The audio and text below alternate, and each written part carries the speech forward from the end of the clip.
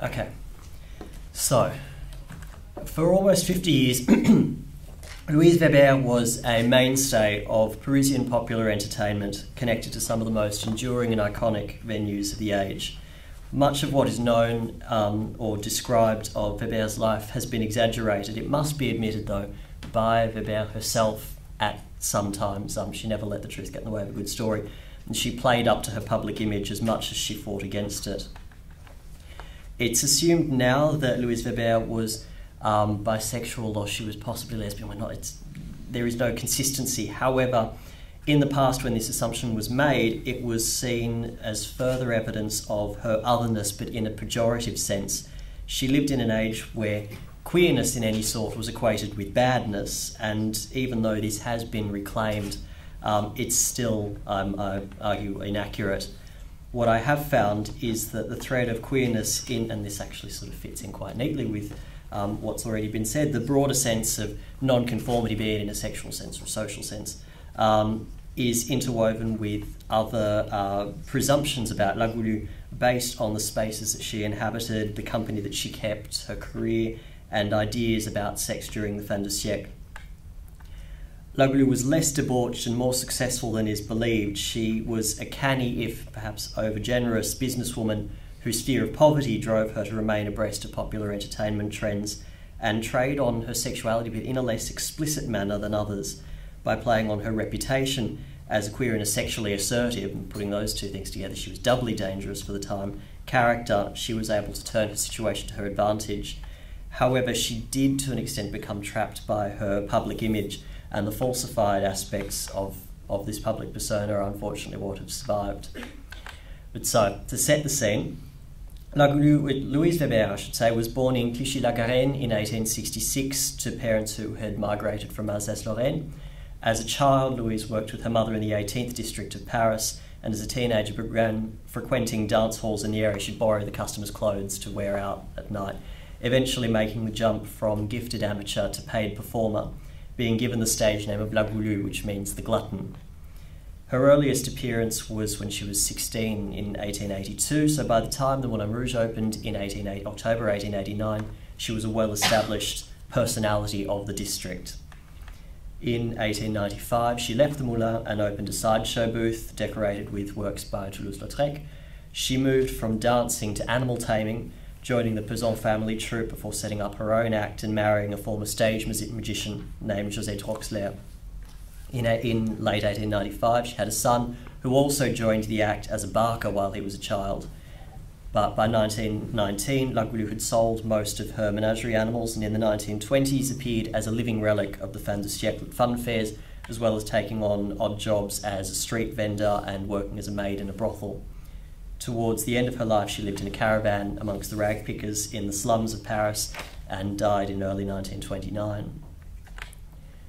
Parallels were drawn early on in La Goule's career with the narrative of Émile Zola's Nana, and indeed the details of Weber's life were forcibly redacted to more closely resemble the rise and fall of the performer-turned-courtesan. Interspersed with this are associations with prostitution, with queerness, with accusations of destructive and all-consuming sexuality, and an ignominious decline. There are superficial similarities, but the difference between La Goulue and Nana is that La Goule's exploits have been blown out of proportion, often as part of the publicity push to sell tickets or to capitalise on the thrill of the dance hall scene that she was a part of.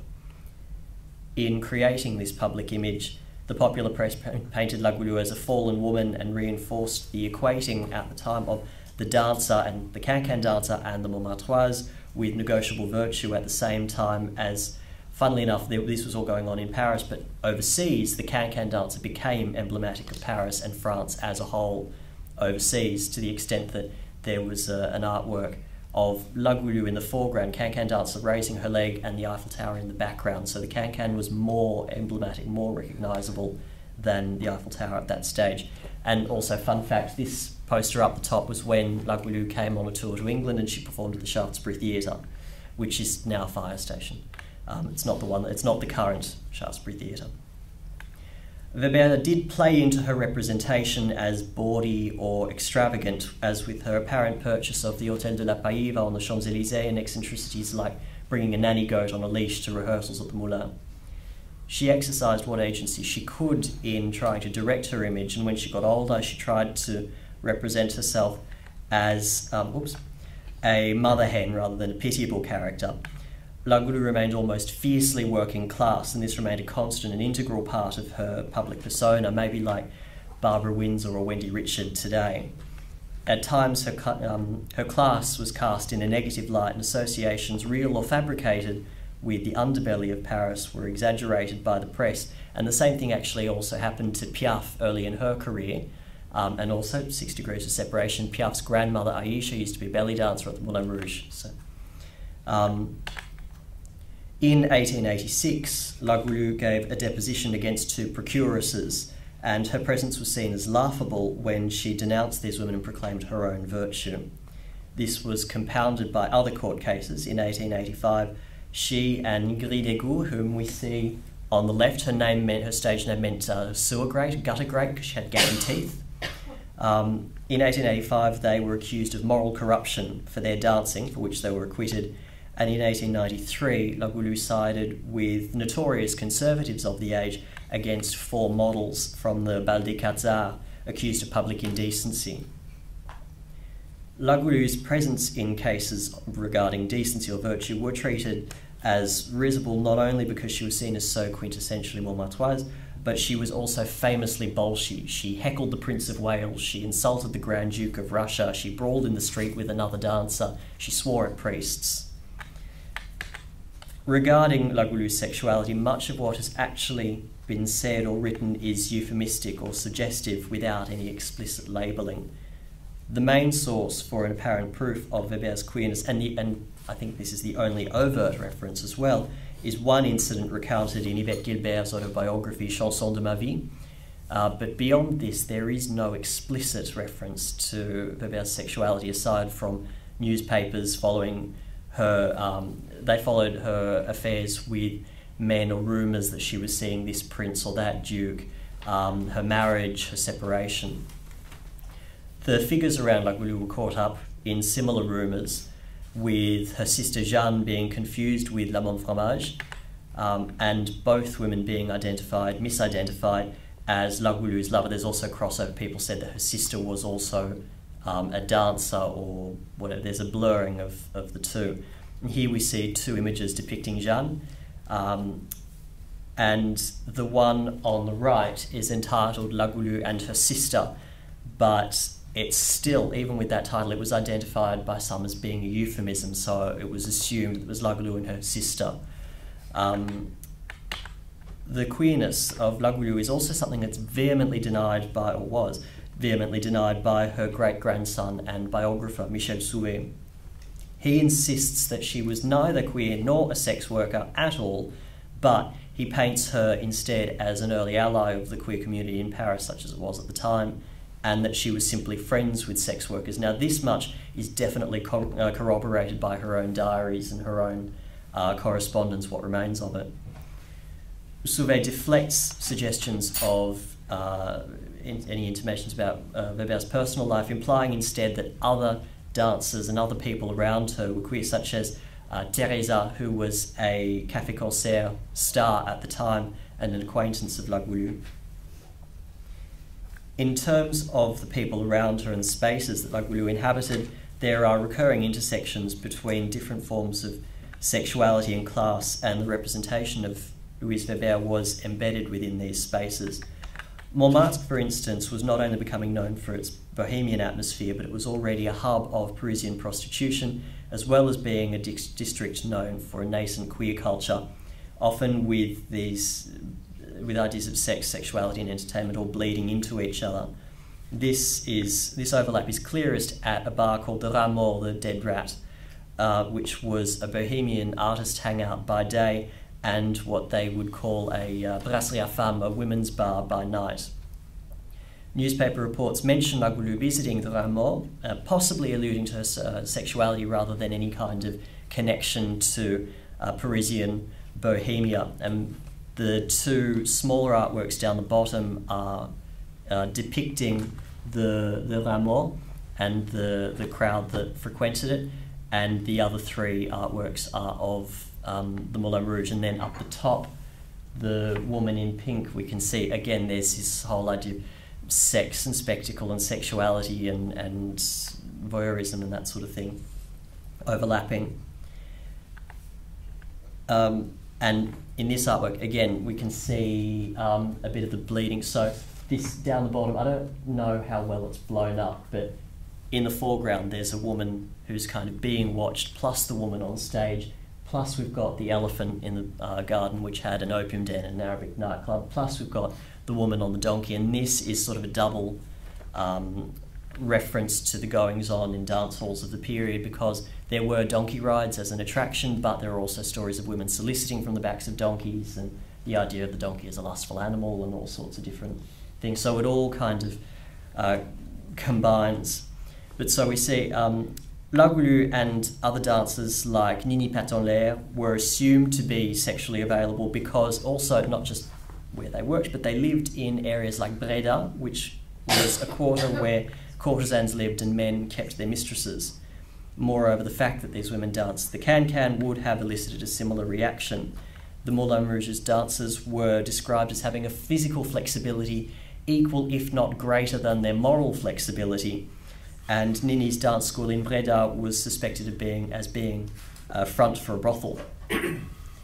Beyond the class and the quartier of women like La Goulue, the venues that they frequented prompted similar gossip with and without them.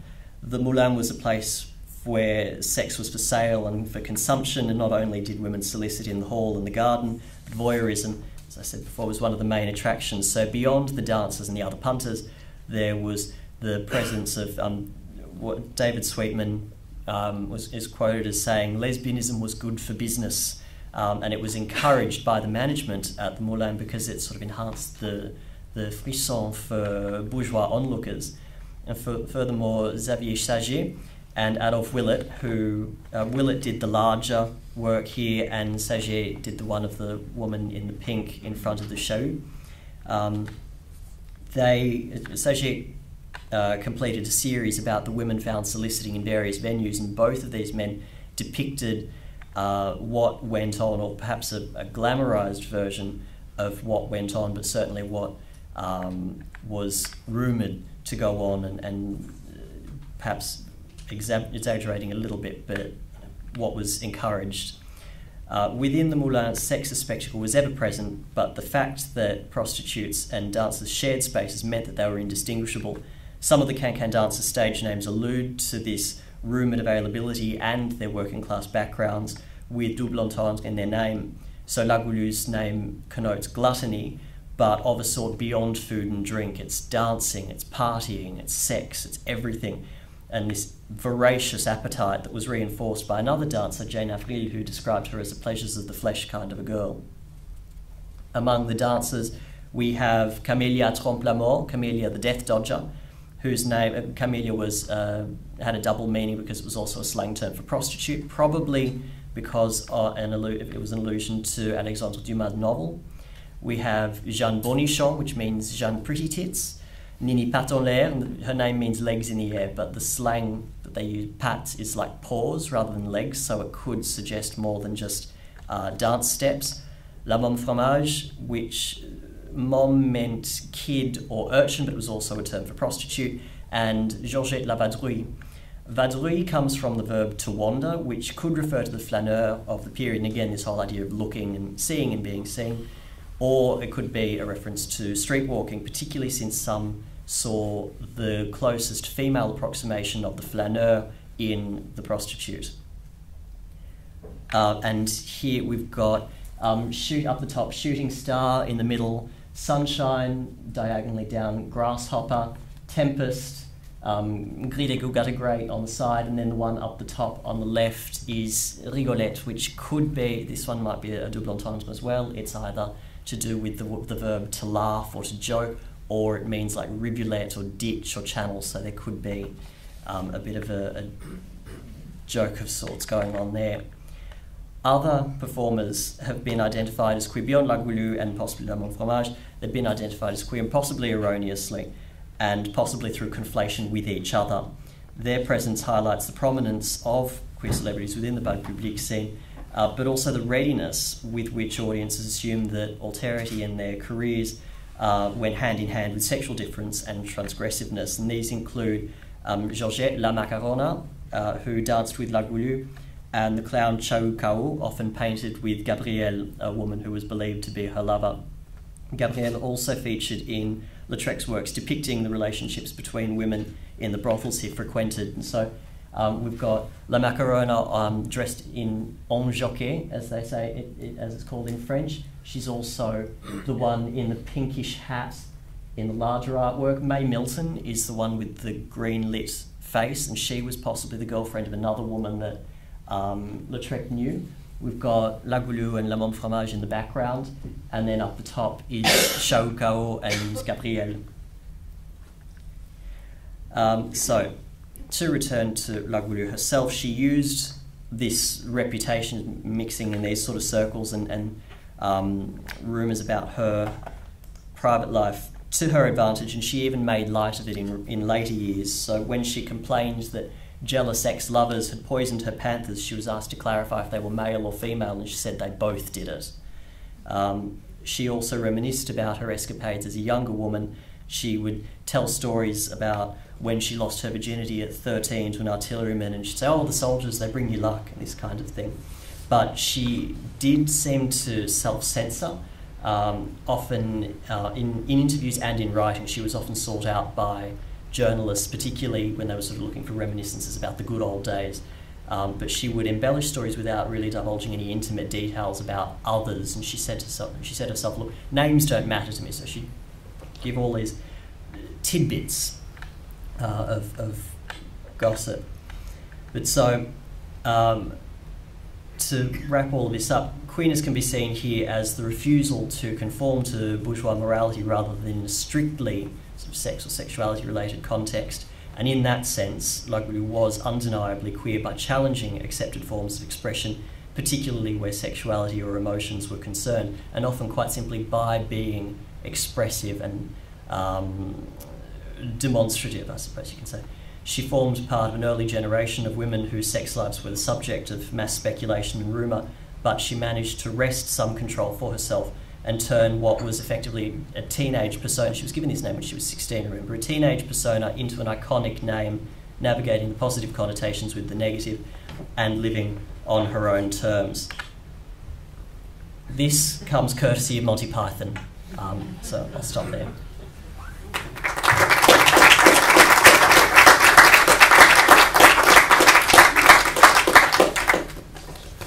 Very much, Will. We've got some time for some questions. First, for the next speaker, do you want to do that? Should we take questions at the end? At the end? How do you feel about that, Will? To offer you some agency? I don't mind. I'm easy in the nicest possible way.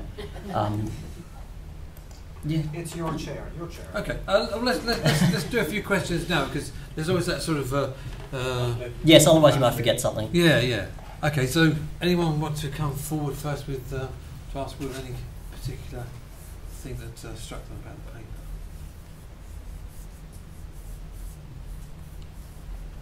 Maybe we should have moved it to the end. We're scared to want to be. Yeah. Oh, just say your name. So Hi, Chris Mosey.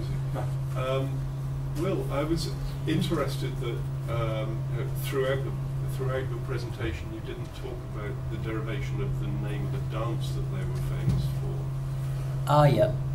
Could you say something about Cancan? Yeah, so Cancan as well has been suggested to be a kind of slang reference to female genitalia. But it had a number of different names and sort of evolutions, and so there was an earlier, slightly earlier form called the show, or another term for it called the show, which meant uproar. And so we've got these different names for the dance and the dance steps, but yeah, Cancan was a bit of a I suppose sort of cheeky but then, interestingly, it was also in France. It was called Le Franche Cancan because of Anglophilia. But part of it was also the aura around the dance was the stories that women didn't wear knickers while they danced at all, that they would wear split knickers, and so then not only was it called the Cancan, but then you might catch a glimpse and all of this kind of all of these suggestions. It was a lot of what was going on around it was quite suggestive. So. You mentioned the split knickers, and being an 18th century specialist, as far as I can gather, in the 18th century all women wore split knickers because of the long dresses, and so in order to urinate they would have to have somebody go under the dress. Well, and I just wonder whether this is a sort of 20th century construction. Yeah, well, I think this is the thing. It's become a little bit like Chinese whispers, but by the I think, and again, some of this was kind of a carry-on because the dance is a lot older than the 1880s, 1890s.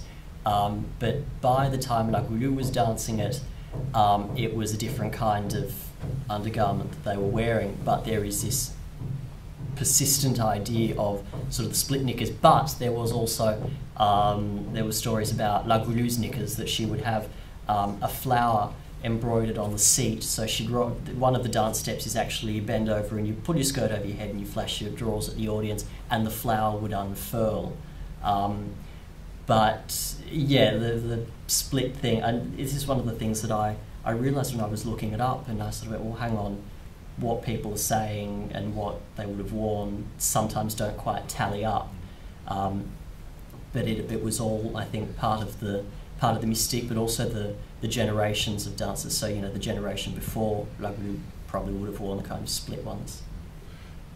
I'm fascinated. So the dance is much earlier than 1880? It's older. It's a lot older, yeah. I mean, it did evolve, but the dance came about maybe as early as the 1830s.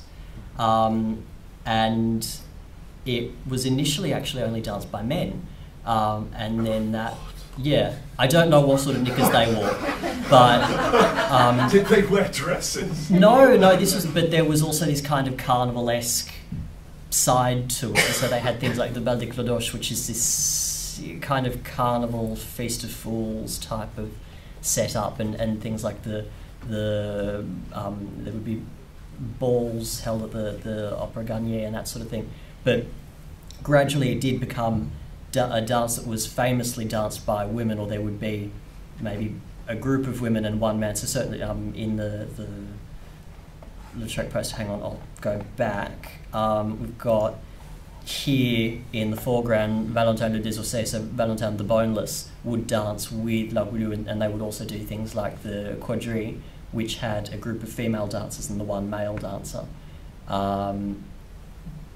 Yeah, it sort of changed bit by bit, but it also became a famous. It was also very working class. It was something that was danced in the working class dance halls and in the guinguettes on the fringes of the city, and because these were kind of rough and ready neighbourhoods, there was another association with prostitution. It was where women would go to solicit, but they would also kind of kick up their heels up and either working to supplement their income, or that's where they would go after they'd sort of worked for, done a 60-hour week and earned 2 francs for it, and, you know, going to these, in these sort of neighbourhoods and these places. But then the Moulin Rouge is an interesting thing on that note, because they were taking what was working class, packaging it and selling it to the middle classes, and where it is within the city is this nice tidy buffer zone between full-on rough as guts, go up the top of the hill, you might get stabbed, and the very poshed up kind of venues towards the centre of the city, which is, I've gone off on a little bit of a rant, but in a nutshell, yes, it's older, and there's a lot going on. Yeah. Really excellent. Just one more question before we get to the next speaker. Oh, brilliant, thanks. Marion Duggan, University of Kent. I found that really fascinating, thank you. I'm just wondering how atypical she was for that time period. Atypical in what sense? So a lot of the pictures seem to depict women doing similar sorts of behaviours and similar sorts of expressions. So why her? Is there something specific about her? Why have I picked her? Yeah. There is more that's known about her. There's more that's survived about her. It's interesting that she's kind of. I think that again something has sort of built up around her that she's commonly believed to have been the star, which wasn't really the case. But there's more information about her because a lot of these other dancers, we don't know what their real names were, to the extent that even in correspondence between the dancers and Zidler, who ran the Moulin Rouge, they would sign using their stage names. They wouldn't use their actual names at any point. And La Goulue in her diary, which I found the Archives du Moulin Rouge have copies of her diary, she didn't use their real names either. So it's just been a little bit easier, and she's one that's been a recurring character. I think also because of Lautrec, people assume that, I mean, there's this myth that she was nothing before he painted her and nothing after, but because she has been the subject of artworks that he did rather than any of the other dancers, you know, they had the photos that I showed before, or postcards and things like that. It's kind of less iconic, if you like, and there's less sort of weight behind it. So she's left a little bit more of a paper trail. Not much, but a bit more. Thanks. Yes, and yes, thanks once again.